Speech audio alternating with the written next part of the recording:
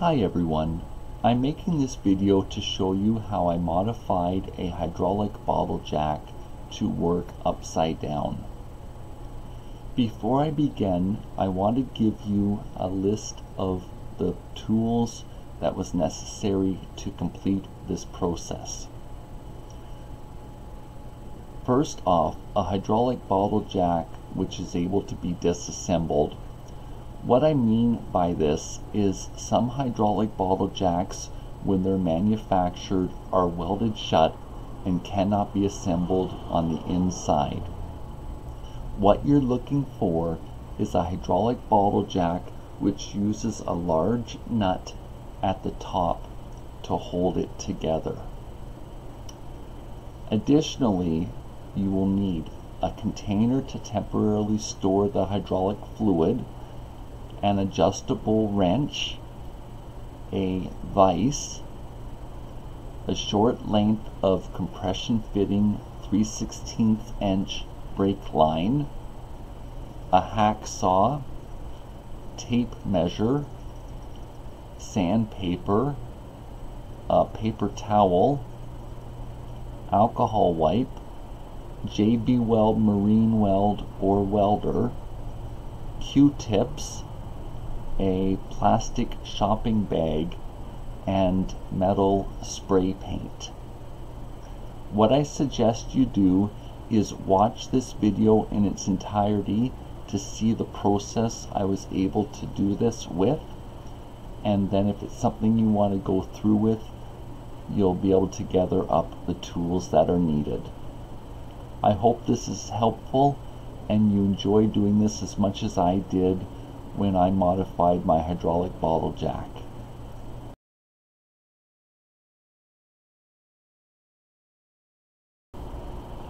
So you start first by emptying the hydraulic fluid into your container. If you don't get it all into whatever container you've chosen to use, you will need to buy a bottle of suitable hydraulic fluid to top up this when it's reassembled.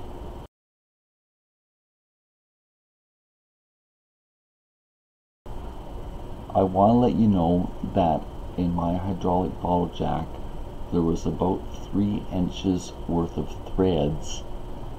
It took a lot to unscrew it to get the housing off.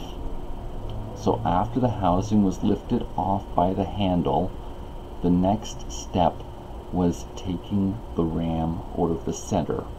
So that was lifted up. I had to do it slowly but methodically. At the bottom of the ram was a rubber gasket. So that rubber gasket needs to remain intact for this to work when it's put back together. That's all the disassembling I needed to do.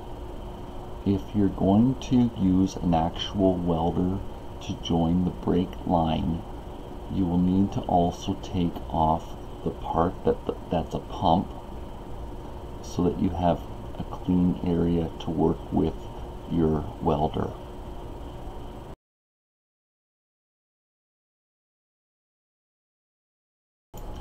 The first part of this, now that we're inside the hydraulic bottle jack, is to prepare both the brake line and also the inside of the hydraulic bottle jack for the join that's going to take place.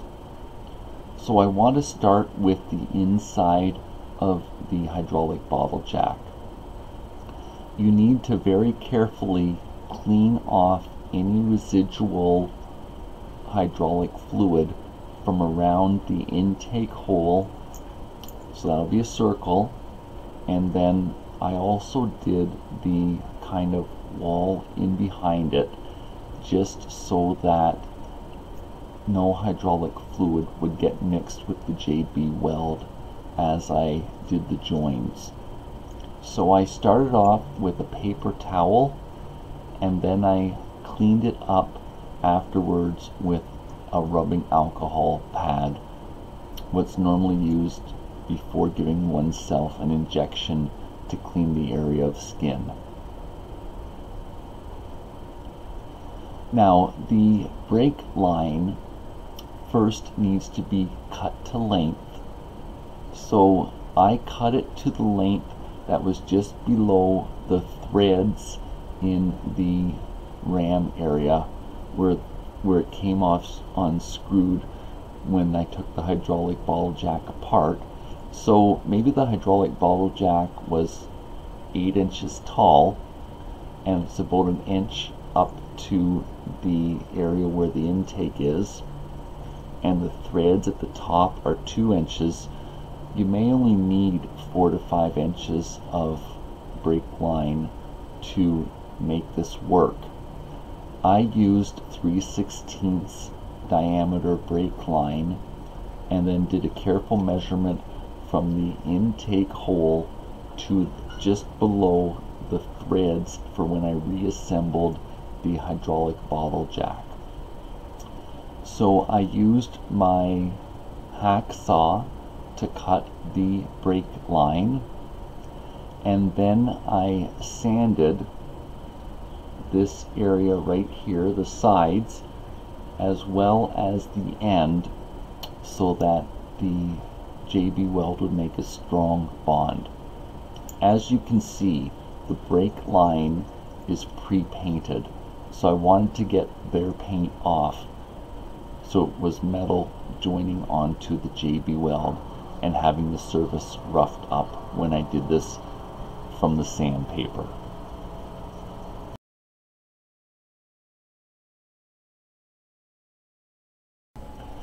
The next step in doing this is preparing a very small amount of JB Weld, only enough that's going to cover this little end. So you need to have both tubes, and then you'll mix them onto a little piece of paper. I used a toothpick when I did this. So I put the little bit of JB Weld on the end of the brake line, and then I put it in place like this, and I put a little bit of tape around the top just to hold it onto the ram, and then it's held in place like this photo shows. So I would suggest that this is all you do for about 6 hours while this initial bit of JB Weld goes hard. I wanted to verify that this ending area right here had not blocked the inlet for the hydraulic fluid. So what I did was took one of them bendy hospital straws, bent it, and I put the end that was bent over the brake line, and I blew into it to make sure that the air was getting in, down, and up.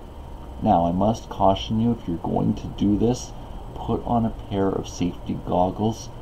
I did not, and a bit of residual hydraulic fluid literally got right here on my lower eyelid, and I had to wash my eye out for about 15 minutes.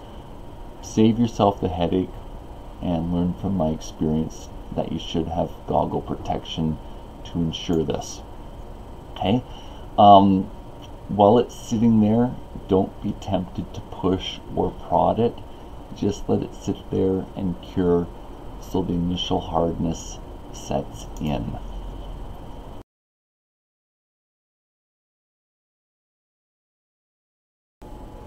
The next step in this is applying the JB Weld to the sides and also to the base of the hydraulic bottle jack. What I did was cut off the cotton tip of a Q-tip and used it almost like a paintbrush to put the JB Weld on here and the bottle jack. So you'll see from this photo, I actually did it in 2 steps. I first did the sides, and then I stopped. There's about a 20-minute period where JB Weld is still a fluid.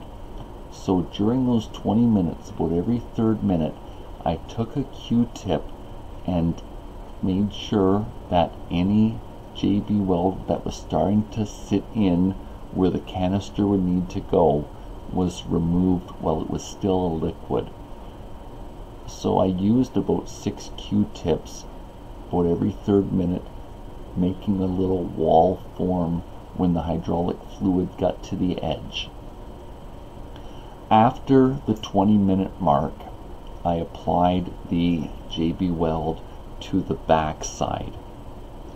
So again, why I did it in 2 steps was I didn't want to add so much JB Weld that it was just going to flow into where it would stop me from reassembling the hydraulic bottle jack and cause me to need to sand or drill out the hydraulic fluid.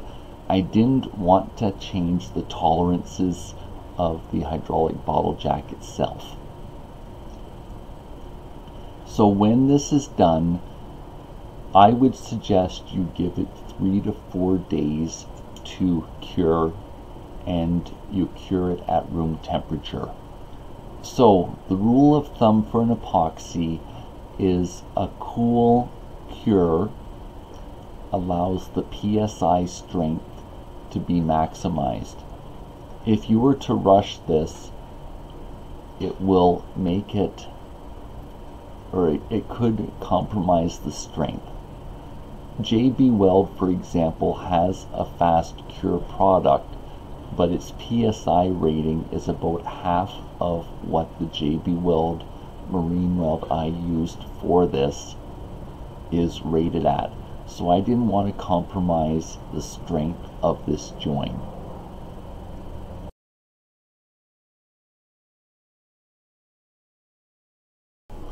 As I started the final day of curing, I also wanted to protect the exposed end of the brake line with a bit of metal paint, just to preserve it and make it last as much as possible. So I took a plastic shopping bag and used it similar to a condom, putting it over the hydraulic bottle jack, and then I poked the bag through the end of the brake line that I had added. So all that was left was the length of brake line inside or outside of the plastic bag, and then I just took my spray can of trim clad paint and painted all the way around and then down into the trim and down into the brake line. Now the paint's not going to go all the way down, but what it's going to get into is the area here that is back to the original color of the brake line. I'm not particularly saying that this is necessary, but it's one of those little details that for the effort of taking the hydraulic bottle jack apart, to me it was very worthwhile doing.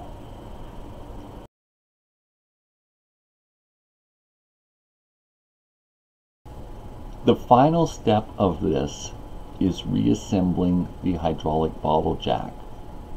So I actually built a wooden press to use my hydraulic bottle jack with.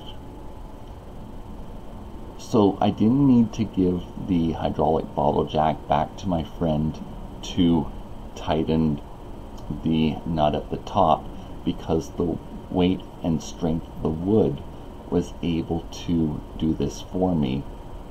I do want to tell you how very important it is that the hydraulic bottle jack is sealed up with the same strength and torque that it was used when it was assembled at the factory.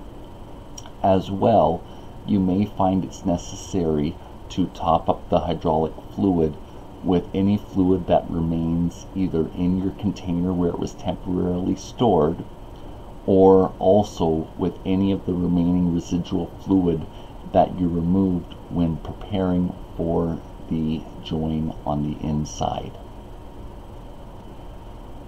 In the description of this video, I've included a link to a YouTube video I watched This particular man used a welder when modifying his hydraulic bottle jack. He was very gracious and answered questions for me, and so I wanted to attribute his knowledge and thank him for the help that he gave me while I did this work myself. I really have appreciated it. Thank you for the time that you spent with me today. Bye for now.